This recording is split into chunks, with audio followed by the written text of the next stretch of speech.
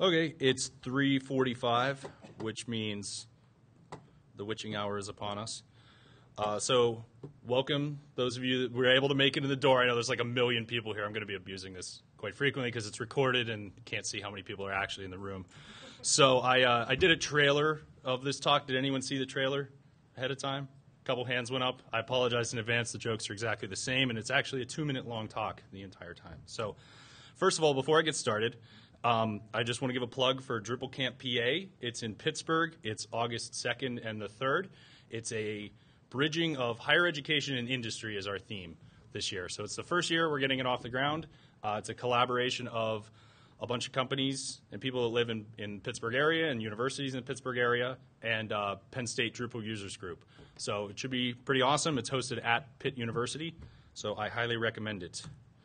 So who am I? I'm at btopro, as my new name is apparently. I've been a Drupal developer for 7 years now. I have way too many commits to D.O, a lot of them in the middle of the night because I have young kids and I can't sleep sometimes. And some of the more popular modules I have are Profiler Builder, Outline Designer, Tiny Nav. These are meaningless words unless you know what they are, I guess. And it's my job to constantly automate my job out of existence as I view it. So I get bored very easily, and I want other people to get bored with what they're doing now so they can automate that away. So what's actually in a title? Let's look at the case study track requirements. So these are the 3 criteria by which something would be selected to be up here today. The words that immediately stood out to me were newgrounds, redefining what's possible, common problems, and failure. So let's start with a failure title. I like to lead with my mistakes. ELMS Learning Network. It's more than just reverse engineered Open Atrium with a bad theme. Because that's basically what ELMS Drupal 6 was. If we go through roadmap, I consider Drupal 6 ELMS a complete failure. A learning practice, but a failure largely. It was one system, much like Open Atrium. You have lots of organic groups, one big system. What could ever go wrong with one big system? It's like every major LMS that's out there already. It was the same structure. So kind of pinging through our history a little bit, we made the Outline Designer in 2008. I tried to present it at DrupalCon Boston, and they said, it's proprietary. What are you doing here? And I said, oops, I didn't know that. So we went through the process of getting things GPL licensed, so we're allowed to contribute everything we do from that point forward. We won an award in 2010 for something called the Open Studio, in 2011 for something called ELI Media. Open Studio is for students collaborating and submitting images to each other and talking via chat and stuff like that. ELI Media is an asset management system in Drupal that we embed our videos and images in courses. Then there was ELMS Drupal 6, which is just kind of a flat line towards I learned a lot, but I wouldn't recommend it at this point because it is Drupal 6, and wow, we're way beyond Drupal 6 now. And then there's Epic Breakthrough as the arrow bursts out there. I had the graphic designer spend a lot of time on Epic Breakthrough, and all I get's an arrow. So let's go with a redefining what's possible title, but I am often told I'm way too preachy, so this is the preachy title. This summer, coming to a server near you. ELMS. We're not selling a product. We're building a platform for a hashtag EdTech revolution at Cranin. So that one was, yeah, that's like way too preachy, but that's usually what I'm known for is just like ridiculousness at this point. So Kevin Rainin gave me that title. He's actually the only reason I'm here is because at the deadline he was like, oh, you should totally submit a session. It's like, no, I don't ever get accepted. So the next one is Newgrounds, which made me think of this, and I really wanted to waste our graphic designer's time some more. And then I landed on common problems. And the common problem I viewed everyone having was vendors. So basically it's still an extremely preachy title. So the agenda for today is how to get involved with the project, what the project is, as I'm sure many of you are here. If you've seen me, even if you've heard anything about it, you're probably still like, what the hell is he talking about? ELMS versus ELMSLN, because they are two different things. A philosophy of design discussion, because a lot of this is a lot more the way in which you structure and build and deploy a system, as opposed to necessarily what that system is. 10 years from now, Penn State will most likely be here. Hope so. Your institutions will all be here. I don't know what Drupal will be like 10 years from now. But yet we're on a trajectory currently where we're putting things in Drupal, so we better have a pretty good philosophy of design and methodology planning. A platform tour and a question and answer. So skipping ahead, you have devices. There's ELMSLN.org, which I'm announcing today. I finally have started to consolidate some of these thoughts in places. It's all things about the project. There's api.elmsln.org as well, which is a full-blown API site documenting all of the distributions and all the modules in them. And it's in Bootstrap, so it looks nicer than Drupal.org's API in Garland. And then there's the GitHub pages for these various things, but we'll get to them later on. So DrupalCon sprints, I'm going to be around all Thursday and Friday. So please tweet me, come up afterwards if you want to talk more, if you want hands-on demos, if you want to help getting Vagrant set up, you just have a question like, what are you thinking? This is ridiculous. Anything like that, please let me know. We'll be working to build out additional flexibility in the system, or at least ping ideas off people. So often in higher education, we're all in these like silos where it's one or two people doing more than one or two people should be tasked with doing. So it's always good to talk to other people and bounce these ideas around. So who's currently involved? It's primarily Penn State, but recently I was able to announce that were awarded a grant, or University of Madison was awarded a grant, rather, to pilot ELMS Learning Network for the law school. So they've been using it at the group called the Center for Patient Partnerships that I've been working with them to get it implemented there. They've got 5 courses that are active, and we're looking, it's actually July 1, we're going to start a kickoff meeting between our group and their group to say, like, okay, what are we actually talking about here, and getting things going there. So it was a big deal for me. Where can I get ELMS Learning Network? I had these links up before, but elmsln.org is the most likely place. 99.5% of the system is GPL-based, open source and out there. The other 0.5% would be like, your way of connecting to Penn State authentication systems and things like that really aren't relevant anyway. So a lot of that's released as examples, though, to say, like, this is the way Penn State implements this. I've tried very hard to make this a system that Penn State happens to have ingested and be implementing instead of a system just built for Penn State, because then what's the reason? I can't really share that out as easily. So what is ELMS? ELMS is more than just a distribution. ELMS is actually kind of more of an initiative. It's saying that anything produced for ELMS, e-learning courses at the College of Arts and Architecture, where it's hosted, can be released back publicly. And that's a pretty darn generic statement. Like 6 years ago now, 7 years ago, when this was made. So this has spiraled way out of control from one site and one module and one website at one time into lots of modules, themes, distributions, a style guide, and multiple installation profiles. So when I say modules, I say between 150 and 200 modules at this point, if we're actually counting a dot module as a module. Lots of features that are out there. These are just a couple of them. Themes we've got much less of, although @_Mike_Collins is in the front row, and he makes them very well. So harass him, and he'll make more for it. I'll be showing something that's kind of prototyped as well. Style guide, we had a full style guide produced that is completely open source. It is for the ELMS project, but it's actually for describing how a college can talk about courses and programs and faculty members in a way that's very visually appealing, and it's not specific to ELMS. That was very important in what we were doing. So you can take these raw assets and use them for whatever you want, quite frankly. They obviously have been implemented and make sense in our context. But I highly recommend it. Jay Perryworks did the work for us, and then he actually went the extra mile and open sourced everything, made sure that everything was legally releasable. We also have distributions, which I'll talk about. So I show, I have some screenshots here. These were basically in case the internet is no longer available and I wanted to go to a real thing. But just for an idea of what some of our courses look like, they run in a system called MOOC. This is actually a course at the Center for Patient Partnerships. They do a lot more with it, but I'm not allowed to show that.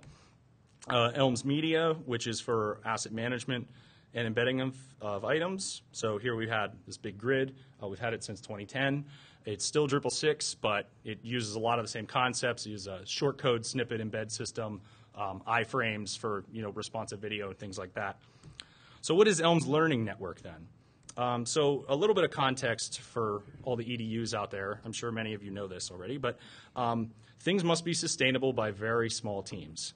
Also, personal identifiable information, or P2, PII, leads to a lot of people self-hosting, especially around learning management analytic data specifically. So that's something to keep in mind when working with vendors. There's small windows for actual deployment of innovation, because if you think of the semesters broken up into 4 times a year, these are paying customers slash students, hundreds of them, coming into a space expecting it to work. You're not going to make drastic changes after that initial window. You're going to breathe again because it's a small team of people, and you just got this working for a lot of people coming in. And we live in the glorious land of the do-it-all LMS. So let's briefly look at the LMS of today, or the 90s, because it's the exact same thing that it's been since then. It is one massive point of success. Lots of success and failure, for that matter. It's because it's an overcrowded feature set. Really, would you build a website that did all? If you think of what an LMS does, it's got discussion boards, it's got email routing, it's got rosters, it's got grades, it's got rubrics, it's got ways people can collaborate. It's usually got chat engines, it's got content, it's got a way to do a syllabus, and that's just the ones I could think of immediately. It's got all kinds of group management and all kinds of other stuff like that. That's a lot for any one system to do. No one's going to like one product that does that, much like you don't build every Drupal site the same way. So it's time for a preachy break, unfortunately, because this makes my eyes bleed. I wake up every day, and I just look at this system that we have to use. We've used it since I started there. I've been there for like 12 years, and it's the same system. It looks the same way. Many of you are probably familiar with this, but it's a dinosaur. We don't build things this way anymore. You don't build one behemoth system and then expect people to be happy with it. They usually roar like a dinosaur, as that obviously is. And this causes people that are instructional technologists to drink. And dinosaurs to start to roar because of how much you're drinking. So what do faculty and students do? They want to be innovative. They want to use tools that are outside of the one big bucket. So they go to Google or anywhere else for that matter. And there are issues with it. I mean, it's great to be innovative. It's great to want to do new things with your course content or learning resources. But there are PII concerns affiliated with this, which is why people like me usually detract from doing that outright without contracts and things. User experience concerns associated with multiple logins. You might be on a Microsoft product for one part of a course. You might be on a Google product for another part of a course. Your actual university login, those types of things. Data retention security policies. This is getting a lot more policy-centric, but are they maintaining this data? What are they doing with the data? And support for, just general support for unknown services. If you don't, you don't know that an instructor is using something and you start getting support tickets coming in, it's like, what are you talking about? So it can be very overwhelming if that service were to go down. This is less of a problem because usually people are going to, like Google and things, but it can still be an issue. And the big one that has bold is accessibility. So if you are developing a course and you are telling people they have to go to site A, B, C, D, E, F, G to get their materials to take that course, you have to ensure the accessibility of all those systems. And if you notice a problem on one of them, if it's a big vendor, you're probably putting in a support ticket, but that might not be enough to protect you legally. So how is ELMSLN different? ELMSLN is a suite of tools approach to learning management system design. I don't like calling it an LMS, but if you want to and that makes the most sense to you, that's fine. It's getting from this concept of one big system to a lot of smaller systems that are all coupled together with web services. To quote someone, it's not about the next system to implement. It's a mindset that you will be deploying systems so long as you exist as an institution. And that was by me, just now, partly in a cool voice. So we're going to do this via Drupal. So we've got the ELMS Learning Network suite of tools, if you will, which are all these cool logos. And so the scope of these systems we tie down so that each of them, and these relate to distributions in Drupal, but that each of them, their scope doesn't overlap in any way. So we've got CIS, which is your logistics and more of your marketing. How do we talk about ourselves as a college, our course catalog, our programs, things like that, as well as keep the lights on? How do we get students routed through to take these courses? MOOC, I just took the namespace. I don't like MOOCs. I don't like that name, but a lot of people know what the namespace is. It's for content outlining and more of the flow of a course that you go, if you're familiar with like lesson 1, lesson 2, lesson 3, and you go through the instruction, that's where that happens. CLE is ELMS Collaborative Learning Environment.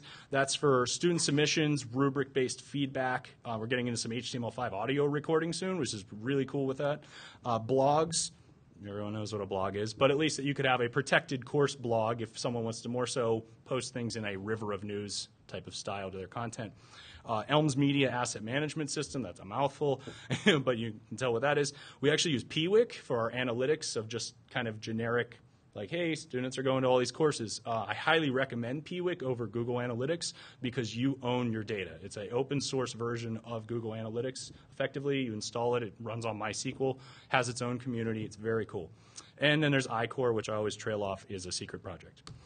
So in our network, we've got a single Drupal site at the CIS, which is kind of your hub that's knitting this experience together, and at our asset management system. It doesn't have to be a single point, but we do for ours. So per course network, we're talking about multiple Drupal sites being produced for each of these, which I'll have a better visual in a second. You could produce any of these things. In fact, the CIS is capable of producing any of these things. It uses a jobs file, basically.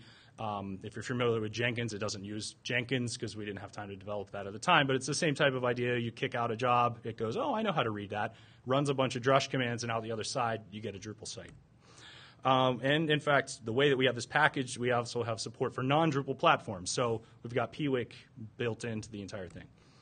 So you can see we've got our little network here. And the way that this comes up visualizing it is we've got reallydated.system.com, which points you out to online.site.com.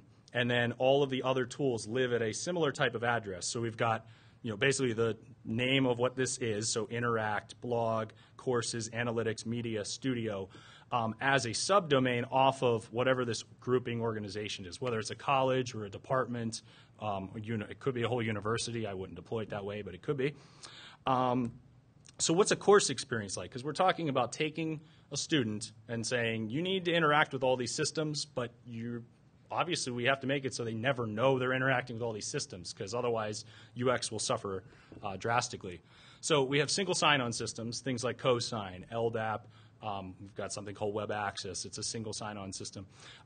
Things like LTI, Tin Can, OAuth. These can also be used to do the same thing. I saw someone do a jig because I said Tin Can. JSON and XML can be used for the actual systems to talk to each other behind the scenes, which is also very important in stitching the experience together.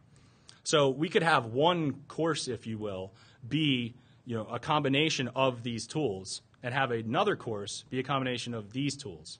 So we're not limiting people or saying you need to use these 5 different learning management tools, or here's the groups functionality or whatever it is, because we use LTI to pipe people between the systems more easily, or Tin Can or what have you.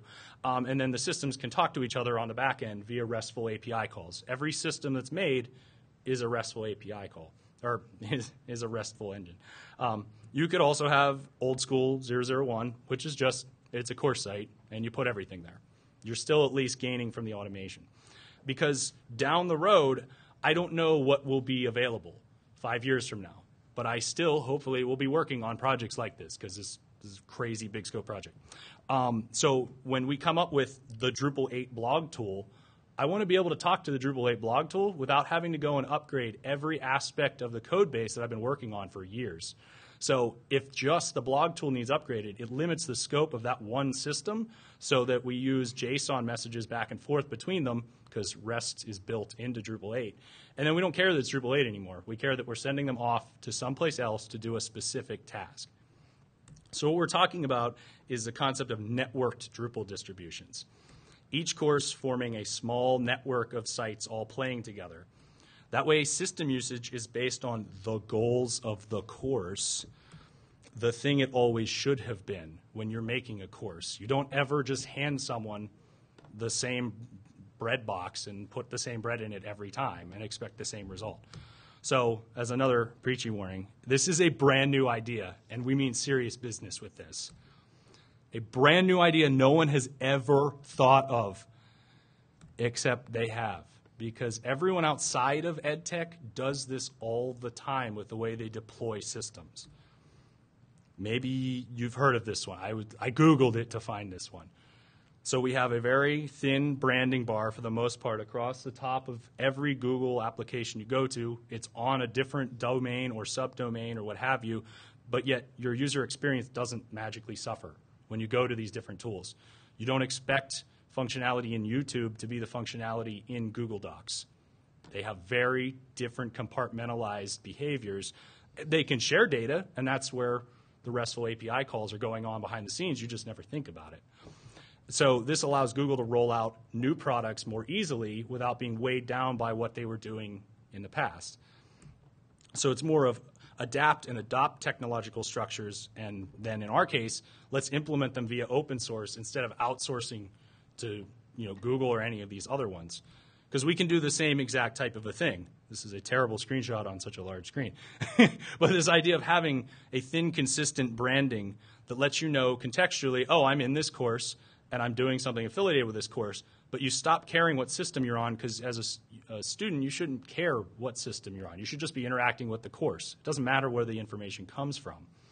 So we're talking about a college-wide learning network. That's what we've got rolled out.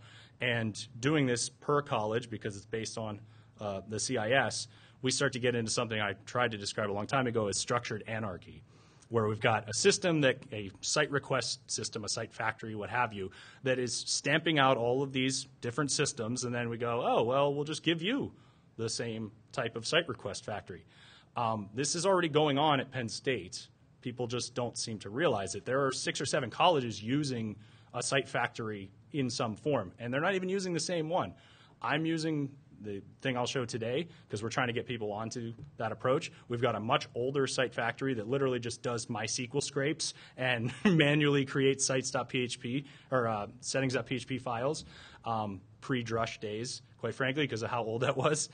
So this is already going on, and we're talking about a lot of Drupal sites.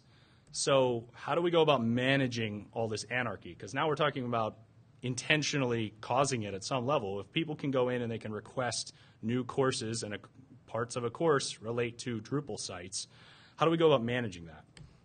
So we do it through abstraction, have a lot of abstraction, quite frankly, but so modules work in any Drupal site. So a lot of the modules that have been produced for ELMS Learning Network don't say anything related to ELMS Learning Network. There's a module called Profiler Builder. Profiler Builder doesn't have anything to do with ELMS Learning Network on the surface, but it automates the process of creating new distributions and install profiles. ELMS Learning Network has a lot of distributions and install profiles. So that's the way we can start to make life more sane, or my life more sane, in doing some of these things. Themes are also all contributed back. We've got independent distributions, so even though I'll show all of them working together, any of them can be cherry-picked and used as a standalone is the idea.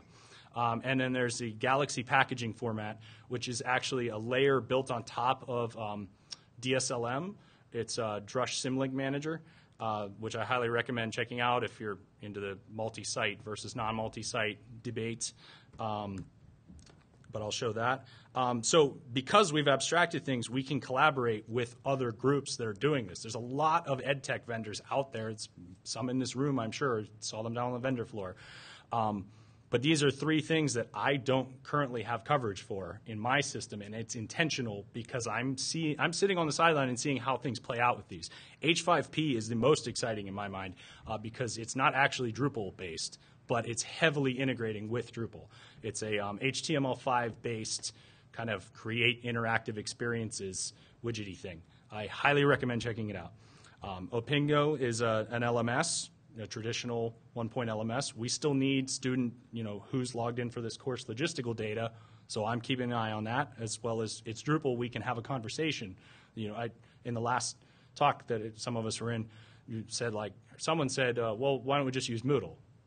Okay, but let's go out 5 years from now. You still have to hire someone to run Moodle or go to a Moodle hosted service, and that's yet another vendor you're going and dealing with, having support issues with, that can't talk to your Drupal people. I work with our website development person, and he has found all kinds of great stuff, and I come to these events and I find all kinds of great stuff. all of you out there are developing things for ELMS Learning Network. You just don't know it, right? Because you made an improvement to views. Well, that fixed tons of issues in my system. You developed entity cache. Well, now all of my stuff has a lot more performance enhancements. Varnish, Vagrant, all these tools that we tap into, traditionally EdTech builds pretty much from scratch, if you've seen what's out there, or is highly proprietary. So another way of managing it is through fractal system design. So we're managing chaos through repeatability. And so everything is a RESTful web service, as I mentioned, and that way everything's very repeatable. We also allow for this concept of structured dissent because we're always going to have faculty or staff member that says, I want the block to be down lower, or I want that view to have an additional field in it. I want that content type to have another field in it. And they might not express the concept that way, but that's what they're asking you for.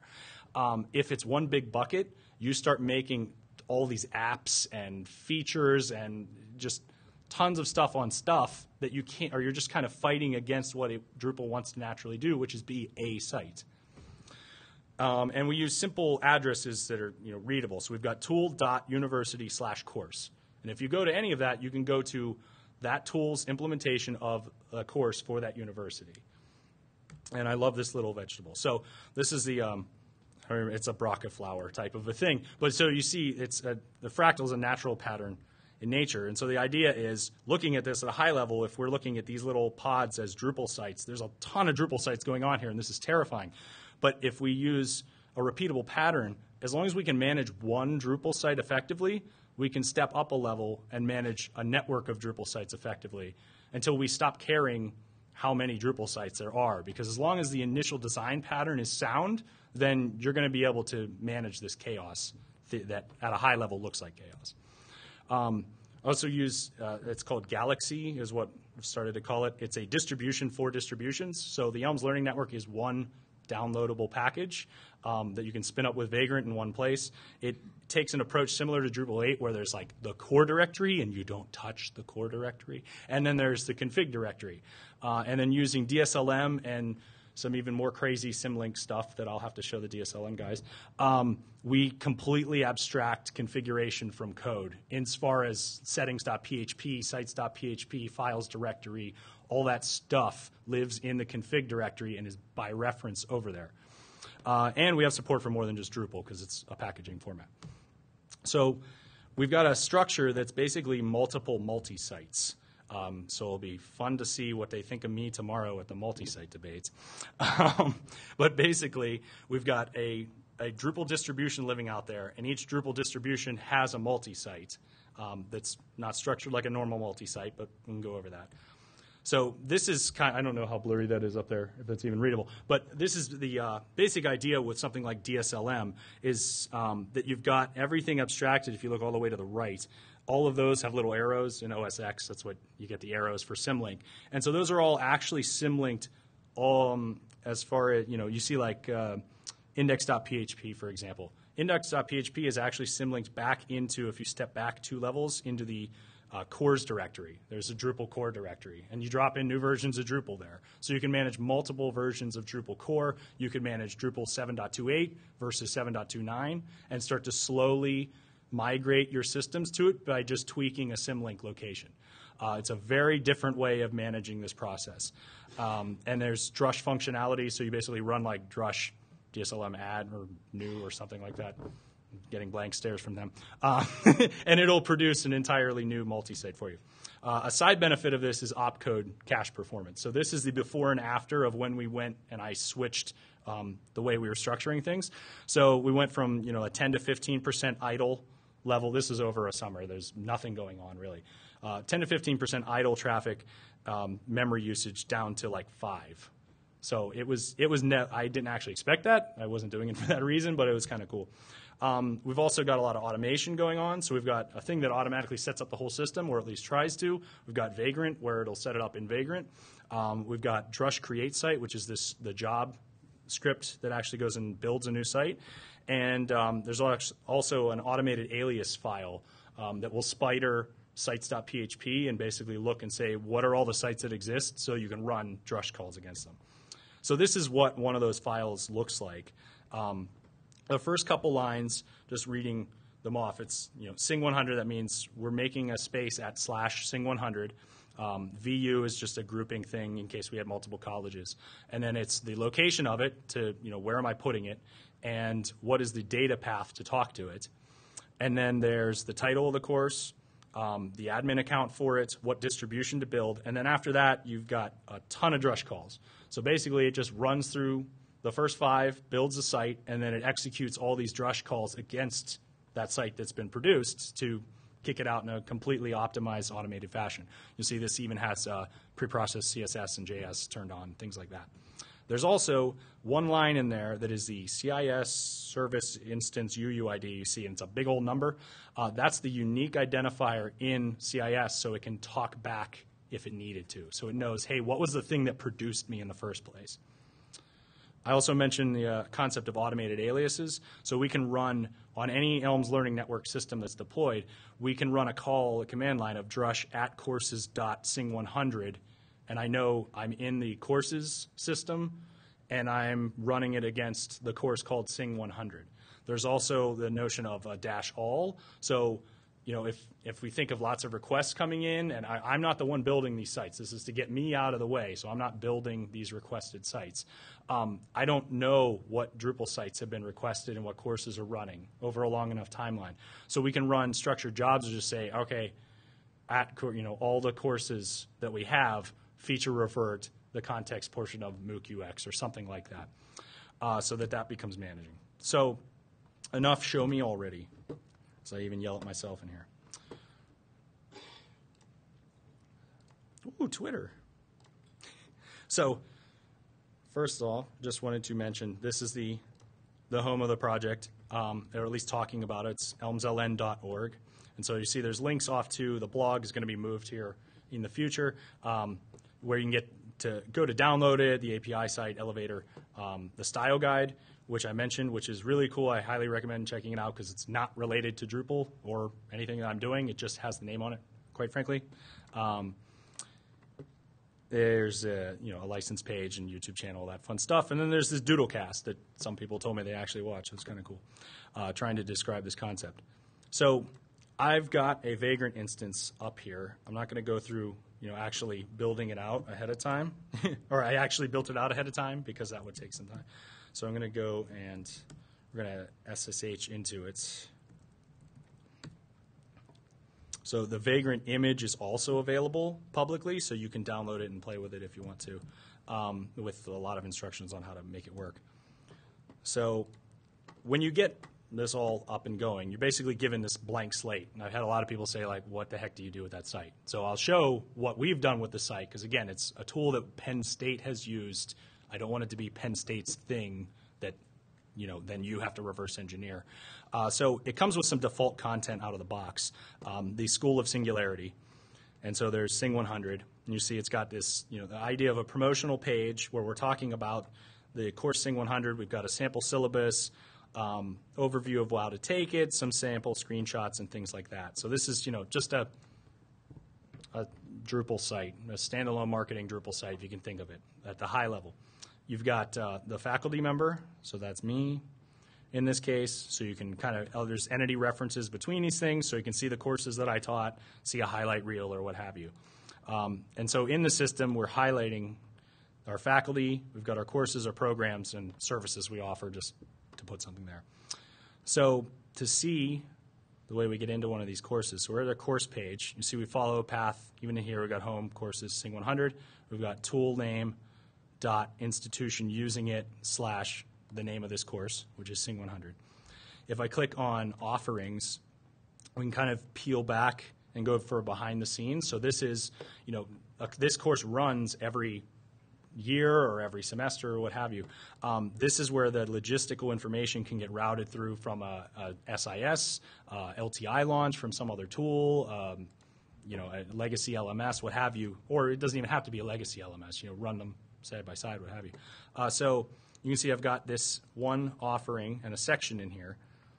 And we can just edit that a little bit to see what that looks like. So it says the services that this uses, some resources it uses, sample syllabus, welcome letter, the welcome page text, things like that, right? So this could be information that's really good to have access to if we're trying to unify a user experience across systems. And we've also got access duration, which because of the way the cron jobs work, it will look at this and go, hey, what should be activated on May 11th? And so it's May 11th, and this runs, and it'll go, oh, we need to put that in these various courses to give access. On August 16th, we can then use that information and say, like, okay, well, we got to boot these people out or what have you. So, again, very logistical information that's stored in here. So I'm going to save this section offering because that's much less interesting. And it's going to think about it for a while because it is running locally based on the resources that it has.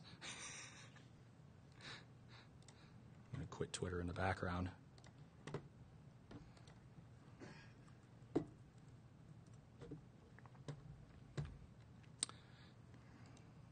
And we're going to move on from that to this one while that runs in the background there for some reason locally. Oh, there we go. Okay, it did it.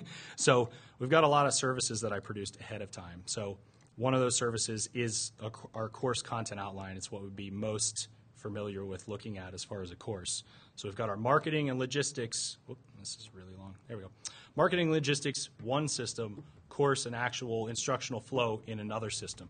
And so you'll see we've got only a few options. This information is actually coming from the CIS. So there's the welcome page text that I had placed. If I want the syllabus, there's syllabus language. So this was actually a RESTful API call that pulled in this default syllabus language and then gave a link to the syllabus. From a logistics standpoint, this also lets you construct paths that are looking at who the student is. So you see I've got Singularity 100 and this ADF 123. That's because that's the section that I'm in. So if you imagine this is the offering of this course, the domain and the location don't actually change for the offering of this course. So then when I do setup and I talk about it and I post links, which happens a lot, you'd be shocked when you post links to the course space and the course space changes to fall, to spring, to summer, to whatever, and you need to republicize those everywhere, it's the same link every time.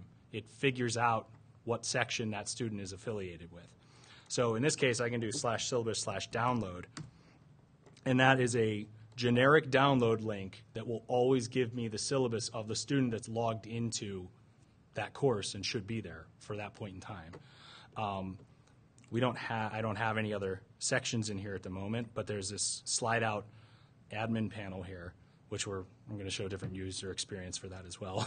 Collins is working on.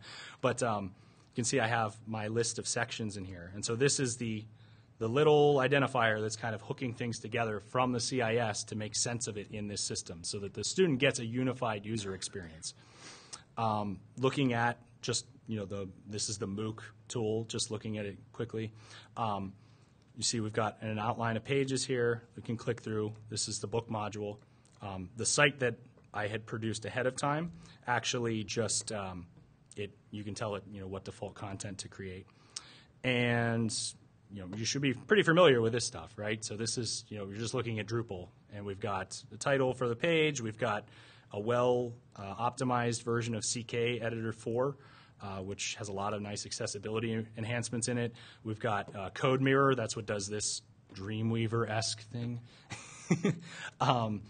And we've also got some templates that we can dump in. And so we've got some well-made ones, like we've got a nice-looking table here that you can edit that is an accessible table out of the box. We've also got topic readings. So this is a well-formatted CSS list of items that's also accessible. And so go down and save like I normally would so that we would generate a page. It's also mobile responsive. This is, a wow. These are things that are sometimes wow factors for educational technology people familiar with LMSs, but at a Drupal conference is not going to be impressive that you can go responsive. So we've got a mobile mode experience for that. There's also, thanks to, there's a module called, it's actually called Accessibility, and the Quail API, which is an external library. You can get this thing that's right here says check accessibility. And so click check accessibility, and it'll take a moment because it actually skims the page. And what it's going to do is, there we go, it's going to look at the content in the context of what I'm working on and give me pointers about how to make it accessible. So it's not a heavy-handed approach to accessibility, because a lot of people complain that, okay, well, we got to go and we got to panelize everything, right? And then we'll make the panels accessible and the blocks accessible, and then we don't have to worry about it. They don't have a WYSIWYG. And so instead of us making a million different panels or giving them that level of flexibility, because I've seen what happens, we can help enforce better accessibility practices through knowledge of accessibility. So you see here we've got, I don't actually have any straight up errors. It will give you like a red X type of a thing if you have something that's wrong. But if I click on, in this case we've got image title, it just says, hey, make sure that H2s aren't used for formatting.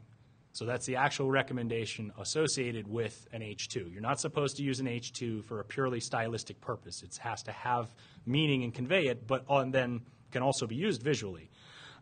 Looking at bulleted lists, there's an H3 in there. There's this at the bottom that's a fake block quote. So it's saying, hey, just make sure you're not using block quotes for indentation purposes. You have no idea how many people actually just want to indent stuff and make it block quote for that reason. We'll also give feedback on the table. So there's a lot more feedback on the table to say, make sure that this has summary information that actually makes sense. Make sure there's a caption affiliated with it that makes sense. Make sure that you have, I believe it's call or call group on it. So it can better educate people about how to make accessible content, which is a huge deal for education at any site. It doesn't have to be an ELMS Learning Network stuff. You need to have your content accessible. We're required to meet WCAG 2.0 AA at the moment. Another nice aspect of the module is you can say, I'm using this. So you could use Section 508 if it's government. You can use AA, and then I guarantee once we get everything up to AA, they'll say you need to do AAA or you need to do whatever the new thing is. So it's nice that it's not designed specifically for that. As far as some other functionality in here, there's the outline designer. So you got book outline. It's basically scaffold on top of the book module so that you can quickly assemble outlines of how this course should work. This works in any Drupal site. I often use it for scaffolding out what the actual site outline is of a site in the context of the site. You can delete things quickly, duplicate them, all that fun stuff. So let's jump back to, you see here we've got these other tools that are in here, so we can have completely different experiences based on the tool that you're going to. And so they can look different, be a different theme, it can have different functionality, and we're siloing it in its own Drupal site. So each one of these that I'm going to here, if we go open up my Vagrant instance, you'll see there's a kind of, again, following this fractal idea, there's a fractal pattern even to the naming of the database structure so that you can, if you had to, we're going to move this to a different hosting cluster or whatever with just the courses tool set, that we could do that very easily from a visual or a pattern match perspective. So we've got courses underscore some grouping item underscore the name of the course. In this case, it's media underscore grouping item, the name of the course. So you see I've got my blog tool. This is actually using Medium Blog, which is a distribution I didn't make and was able to integrate into this approach. We can go to Interactive Course Object Repository, which is for all of our HTML5 fun stuff in the future. So this is where I plan on putting in H5P. Doesn't have a nice theme, obviously. But, we can tap into these really interactive, nice, slick-looking tools like the timeline module. I believe it's timeline.js. So that you can construct a timeline, and we do that in a different site instead of in line with the course, because if we want to update the course content system as a whole to Drupal 8, we can still just embed iframes to this very interactive content that might have fairly exotic modules that aren't going to be updated nearly as rapidly. Or in the worst case, aren't going to be updated until you pay for them. So seeing what that looks like in our course content then, if we go back to the content outline, we've got the introduction page. I actually embedded that in there. And so this is served up from that other thing. You saw there was just a simple iframe embed code. We put that in there, and now we can leverage the interactive capabilities of that system in the context of this. And the wonderful thing about iframes is that they're pretty naturally responsive. And so if the content inside of it is responsive, it will just appear that it's there. It uses a theme called Entity iframe theme, which uses a module called Entity iframe that I wrote to do this. And so it also allows for cross-domain communication if you need that to get data in and out of it. So that's the basic idea. We're embedding lots of iframes, and this isn't anything new either because that's what YouTube does, right? People will go, oh my, iframes, they're terrible, terrible design. You use them every day with YouTube. Every time you embed YouTube somewhere, it's an iframe instead of object code, because when they want to change their API, they do it just inside that little window, and you've got the update on your site, and you don't even think about it usually. So let's go about actually requesting a site in the background here. So building out a new site is, I go to, in this case, there's setup course up here, and I'm going to build a new one. Go to the title of a new one, because I'm really original at this point. We're going to require a login to it. We can select the default content for it. So in this case, I'll just go with very minimalist content, but it's basically doing a feeds import of data, and we'll create that outline. Say that it's for summer now, a bunch of random characters, because it's a demo. Can upload the syllabus and welcome letter right there, and we'll hit create course. So this will run a batch API call, which there we go. It's going to sit there and it's waiting till it notices that it's picked it up. So we go into the Vagrant area and look at, this is the structure of ELMS Learning Network. So this is the Galaxy packaging format. It doesn't look anything like Drupal, does it? But if I go into something like domains, you'll see these are the different subdomains going out to the left. If I go into online, it will start to look like Drupal, but with a lot of symlinks involved. So it is packaging even where those symlinks should live so that it's doing it in a very logical manner, a fractal-based manner. Config, as I mentioned, that's where all those things are symlinking to. If I look in config, it has a structure that mirrors what's going on with the rest of the structure of the system.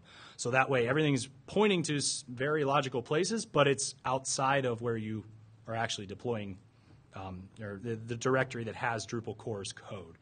So when I say configuration is separate from code, I mean like settings.phps all live inside the config directory at some level. In here as well, there's the jobs file or folder. So if I go to jobs, you'll see that a new one right here is currently processing. And if I pull this up, you'll see, hey, it takes about 3 minutes to build a site on average. So it's stepping through and then saying like, okay, it's about 3 minutes. If we look at that, we've got a new course, .courses.processing to see what that looks like. So by filling out that form, we created this template basically. And the Drush create site script, which is built into ELMS Learning Network, knows how to read this and turn it into a site in the right location. So you see we've got all these Drush calls, Oops, you broke it. Oops, I broke it. And so there's also, we've got feeds, the feeds import call here. And so, as I said, this will actually import content automatically from this location, so we have a default working outline. That could be legacy course data if you've done it in a previous system and you're able to get it into XML. It's not a SCORM thing. It then runs a cron and clears the caches. So it's got a progress file that's running while that goes there. To quickly show these are some of our actual courses that we've been able to produce with this system. So you see we've got courses dot the name of our institution body, which is Arts and Architecture, / Music 11 in this case. And so here's an image that we've pulled in, and luckily enough that it's actually used in our course, this little vegetable thing. I just realized that actually in coming here. But it's not actually there. So if you're used to the media module or you're used to any inline drop an image there, that's not what's happening to get that there. This is actually talking to the ELMS media server and taking this short code and going, oh, I know that short code. You want me to talk to that system and ask it for, in this case, it says the image that's being pulled up at this location. And then it's going to throw it down there. Same with down the page. There's actually one, because we used to do this with JW players, so this is a legacy snippet. For for grabbing and rendering out as video. So you see as I scroll down the page, we've got that image. We actually even pull across things to auto lightbox, pull in copyright information that is stored in ELI media. We've got a video that's being served up from ELI media here. And again, because it's an iframe, it's inherently responsive. We make the content inside of it be responsive, and then it becomes responsive in the parent item. So as students are going through, they don't even know that they're interacting with all these other systems. That's the goal, is that their student user experience doesn't suffer. We can also do some nice things. There's a footnotes module. So this actually goes and grabs the footnotes from ELI media and then prints them out in the order in which these things are placed on the page. So if you have the citation data, it'll nicely format it and put it in the correct order, and then you have footnotes to jump back and forth between things. I mentioned ELI media. This is ELI media. We're running out of time here.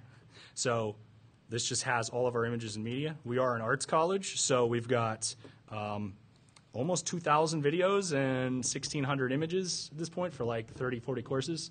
And some of those videos will be 2 minutes long. Some of them will be like an hour. So we've got a lot of media in use in our courses. Let's see if that, it said access denied. That's because it's running on Bakery. The Vagrant instance uses Bakery as a single sign-on thing in Drupal. Drupal.org uses it with groups.drupal.org, and sometimes it doesn't always notice that you were actually in a course when it's created it, but that only happens locally. So if I refresh this now, yeah, because my session expired from when I was working on it before.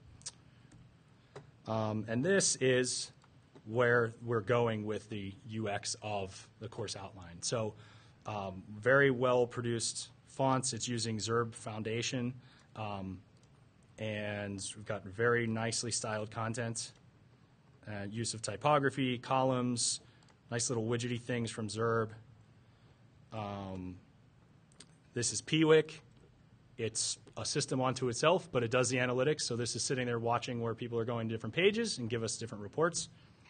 This is a collaborative learning environment.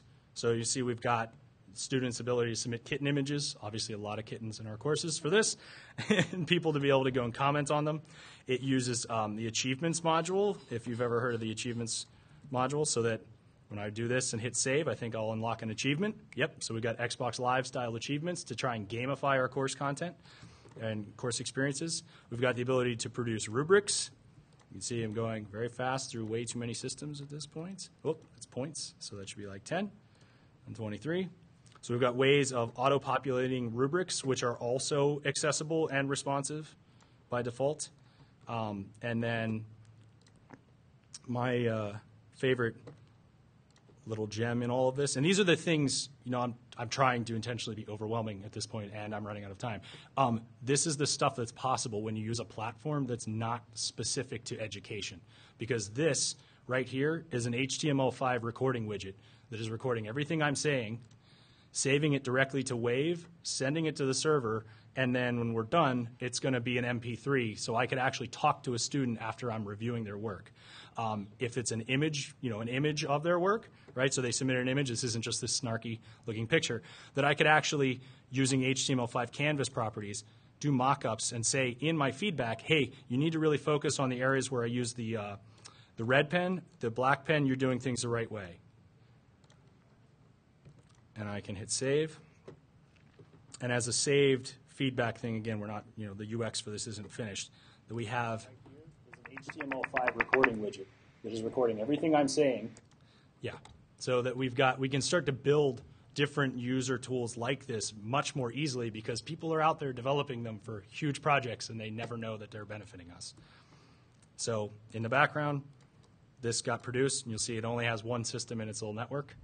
So I am way beyond out of time here, I think. This is online.ana.psu.edu if you want to go check it out. That's our CIS instance of this technology. And we also do some other fun stuff with it, like Google Chart tools and views. Because, again, Google made this cool thing. Someone made views. Now we can make better decisions based on our enrollments and things throughout time. So thank you very much. And if you have questions, there's a microphone over there. If no one has questions. Thank you. Brian, is this on? Yeah. Yeah. First of all, just thanks, man. This is incredible work. Where do y'all host? Y'all host, at Penn State? Yes. And if the box that this is running on goes down, does every single course instance go Yeah, down? that's not a limitation of ELMS Learning Network so much as it's a limitation of us having it on one server. If you had yes. unlimited resources, and how could you decouple? I mean, how could you spread it out? It seemed I was just trying to wrap my brain around it, and it's like you can't really use a lot of Drupal specific hosting because of the Galaxy format and because of things like that. So how would you go about distributing the load? So I think that the automation script, because right now it's pretty naive. It's a bash script basically that picks up the job and does something with it. Because it's doing drush commands, if that actual automation script was changed into Jenkins or whatever to say, hey, you have some additional logic to go, oh, I want to produce this distribution, that should go to this server over here. The databases are all, each one of these course sites is a different database. And yeah, the Galaxy packaging format is mostly to do this all in one big space. You'd have to start to get creative probably with r-syncing between systems, what that code base is. This is also there is no point release yet because I'm waiting until the work with Madison in July to start to get to actual point releases to go okay, well, this server is running, this site factory type of stuff. You're right. I don't know. I honestly don't know if you could put it on something like Pantheon or Acquia Cloud. You would need a more generalized hosting approach. I don't know enough about Blackmesh, but if they allow more generalized server access, then yeah, I think that there definitely needs to be work in the automation script to make it more flexible to say take this and put it over there. At least the database flexibility built in is what I was initially going for, so that we weren't painted into a corner with just one site. And then the namespacing of things was also so that things could be moved around more easily. So I'm looking for big thinkers like what you just said to help do that stuff.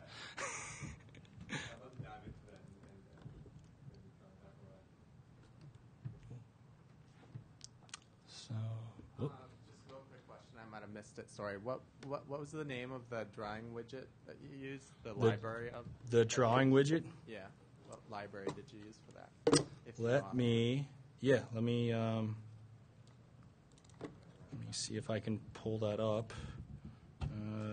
Was that in Glen? No, that's in. That's part of the studio, which is still not fully standard or stabilized because we're going to launch that in the fall. So submission assessment, content types, submission assessment fields. What do I have as red pen?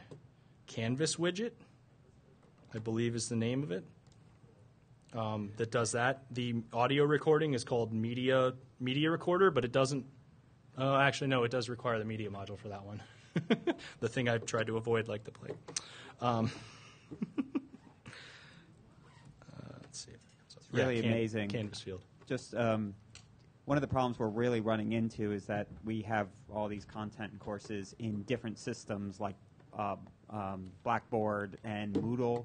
Has there been any work or any talk about the possibility of creating some sort of import or export of courses from those existing systems into something like this?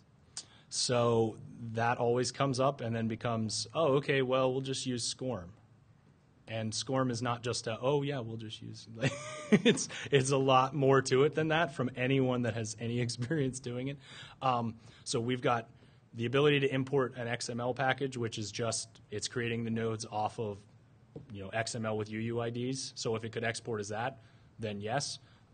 That's, again, big picture, long-term type stuff I would love to talk more about. Right now, we're actually, if you noticed, I talk about it in really derogatory ways, but we get a lot of our data from the LMS. I see us more as that's the host, and we're the new entity. So that data is coming to us, and then we never send the user experience back to it, basically. So we use that for the students getting access to it. So we've kind of slowly changed the way we make courses through this type of a cobbling together approach to say, okay, well, we've got videos, and they're in Blackboard, and we don't like them. let's have a video server. And then we do, it's called LTI. LTI is used for getting, it's an OAuth push and get people to different resources. That these kind of dribs and drabs, we're slowly rolling out other tools at different domains. We're slowly integrating them into other systems. We've got like 15 courses over into this approach versus the other 20 we have still in Drupal 6. So Drupal to Drupal we have, unfortunately, but yes, that's why this is more of trying to be a mind shift of like, you're going to end up doing this again, because I already talked to 3 people here that said like, we migrated from Blackboard to fill in the blank, and now people are unhappy. And I think they're unhappy with just the approach. It's the design methodology. That's all one big, package you have to buy into. And if Drupal did that, that's why Drupal was so modular. That's why other systems that you get it and it's everything in a box. Well, then when everything in a box doesn't cut it, you get mad at it. Versus going and Googling what the next thing you want to integrate is. What was the name of the accessibility module? It's called accessibility. Oh, is it? It utilizes. It's called accessibility. It used to be called content accessibility, but it also does the theme layer, and it uses something called Quail API, which is was PHP based, but now it's jQuery based library. So you can use it in anything. It's just that the developer, I think his name's Kiwi. It's right there, Kiwi. Integrated it with Drupal because that was our original use case. But it is a standalone, has its own GitHub thing. Speaking of modules that you avoid like the plague, like media, which not to knock that, it's has its place, but one that I really avoid is organic groups. And how has that been integrating with? Because I noticed when I downloaded it that it's being used on your site, and it seems like it causes a lot of problems when with other modules or other integrations. Have you noticed that? So we use organic groups basically just to stitch together users in a tool to the fact that they are associated with that section. So the section is created, the little analytic, or whatever that word I keep misusing as we talked last night, that piece that's in the CIS is a field collection, and it's actually related to an organic group in each of the sites that's produced. So all we use the organic group for, though, is an easy way of saying, like, these users are connected to this in some way. So we don't really do a lot with it other than that. There are other people that are very anti-field collections. What I love about it is it powered the CIS stuff with getting, drilling down in the data model. But that rubric tool I showed, that's actually field collections as well, just rendered in a completely different way. Well, that's if you can get it working. It does take some time. So I am officially over time. But if you want Drupal Camp PA swag, come up here, please. Well, it's not swag; it's just notes. But thank you all for attending.